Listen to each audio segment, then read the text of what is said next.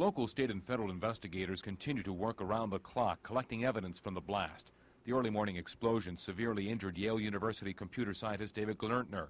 He was apparently opening his mail in his office at about 8:15 when the bomb went off. Suffering from stomach, chest, and a hand wound, Gelernter ran a block to the university's health clinic. He was then rushed to Yale New Haven Hospital. We know him to be a conscientious scholar, a thoughtful and caring human being. The FBI is investigating the link between this letter bomb and an explosion earlier this week that maimed a genetics professor at the University of California at San Francisco.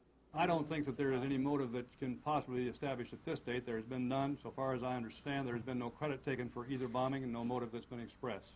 The FBI says it won't take long to determine the type of bomb used. I would imagine it would be a relatively quick determination from residue that we can tell what kind of explosive was involved. At a late afternoon news conference on campus, officials could provide little information about a possible threat.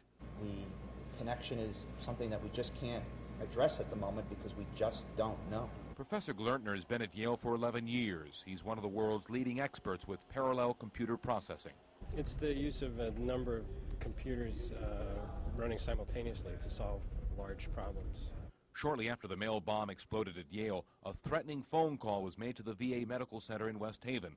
David Gelernter's brother Joel is a genetics scientist at the VA hospital as well as a Yale faculty member.